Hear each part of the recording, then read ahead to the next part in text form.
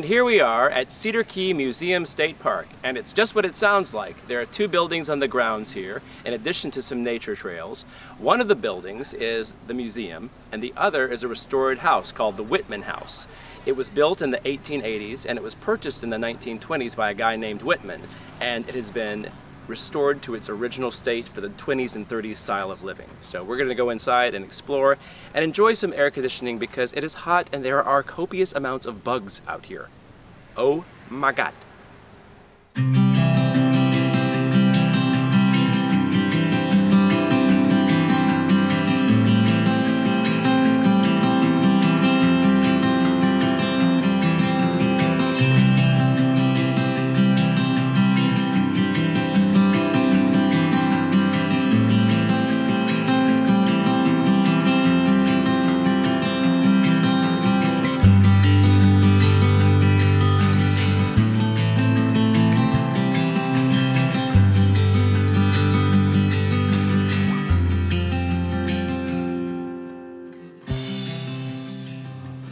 So yeah, just maybe like a little bit about the museum and its history. The museum depicts the history of Cedar Key, and it's in chronological order. When you start on that side and you come around, it's chronological order. It tells you about the history of Cedar Key, the involvement in the Civil War, and those sort of things that were around. There's even the story of Rosewood is in there, if you'd like to read that.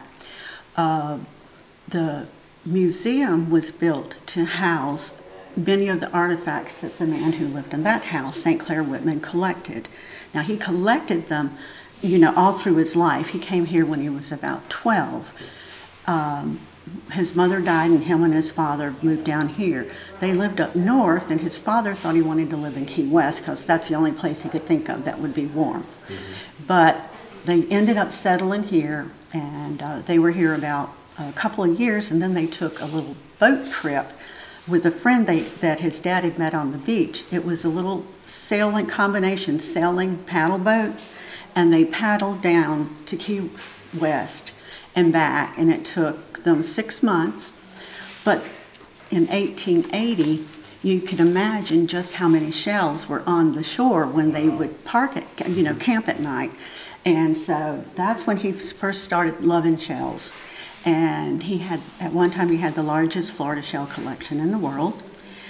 And the house that is there was built in 1900, but it wasn't built by him. I think it was built by somebody, Hale, but it was built on top of an Indian midden. And St. Clair Whitman bought it in 1920. So Whitman was the founder of Cedar Key? No, it's really funny. He wasn't even the mayor, but he was interested in preserving the history of Cedar Key. And so he was very instrumental in that. And his house, like I said, was the first museum.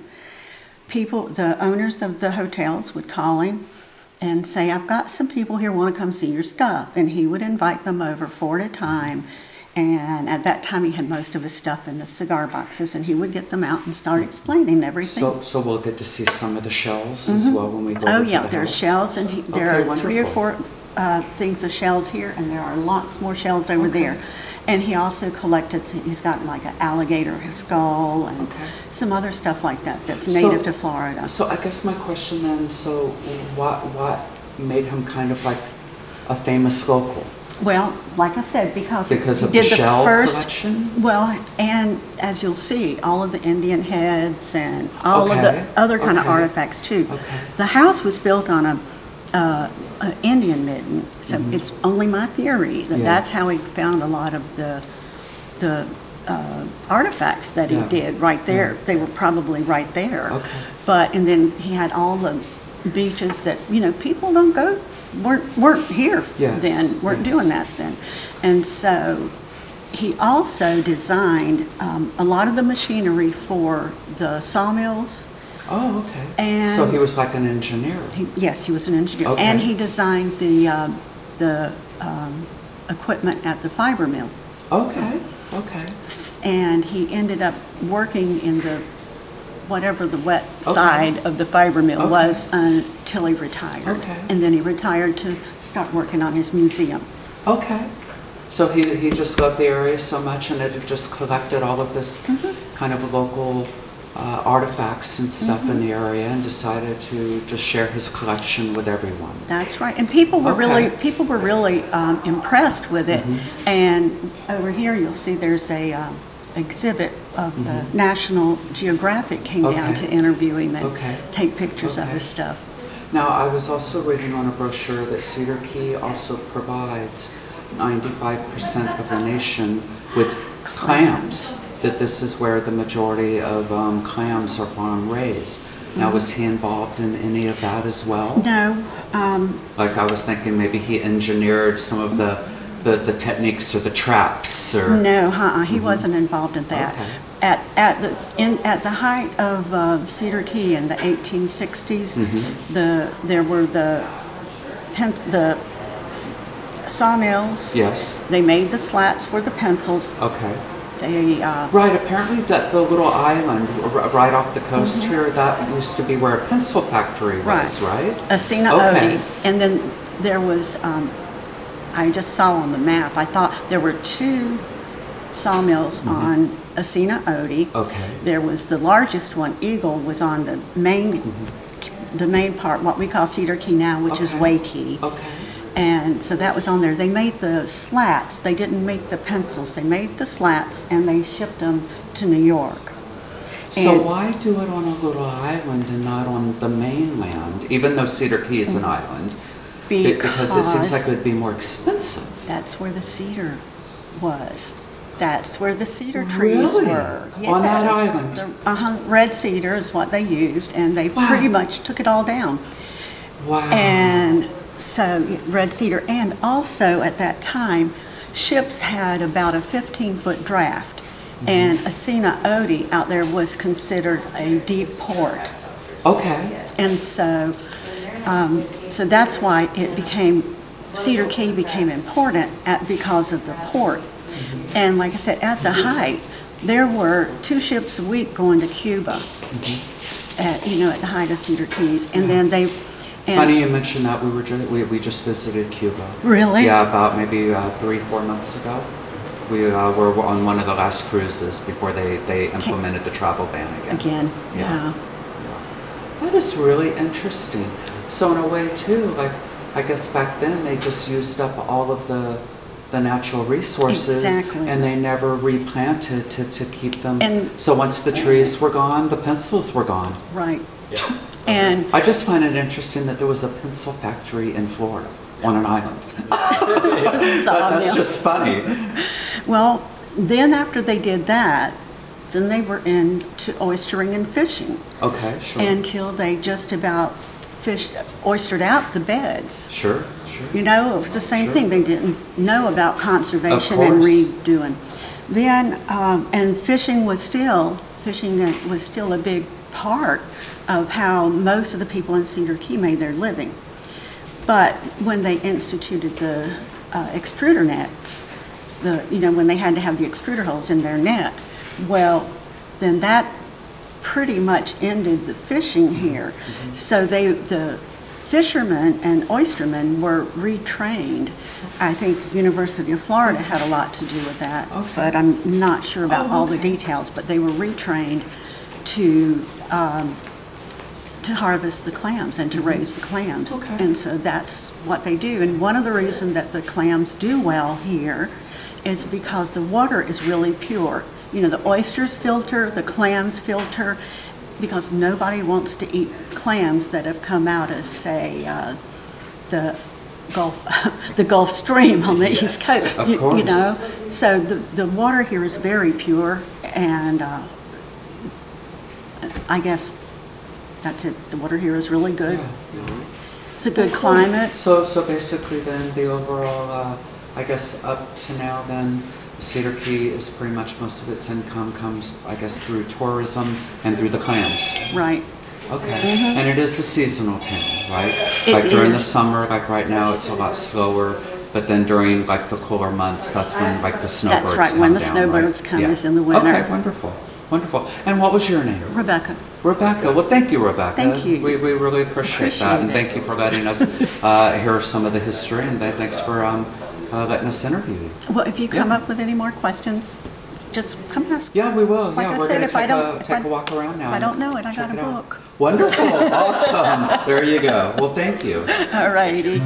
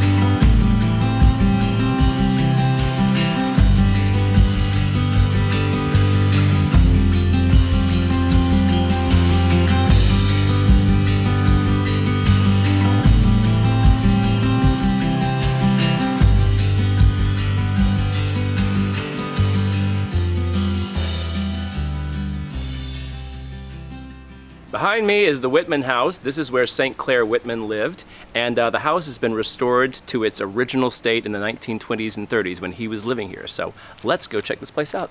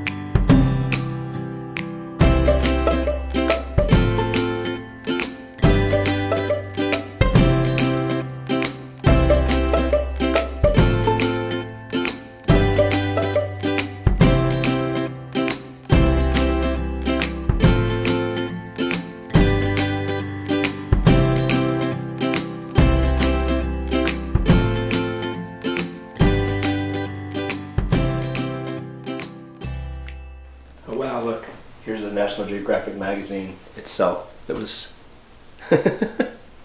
Oh, you're filming, hey. Yeah, this is the National Geographic magazine from 1955, which featured this museum and this collection, because this was the original museum right here. This is where Whitman himself would bring people in, 4 people at a time, and show them all this cool stuff. I'm going to pick this up so you can see it a little bit better. Check that out. See that second headline with the arrows pointing towards it? Cruising Florida's Western Waterways.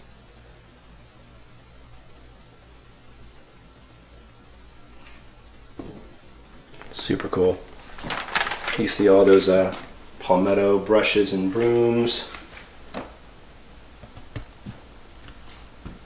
These beautiful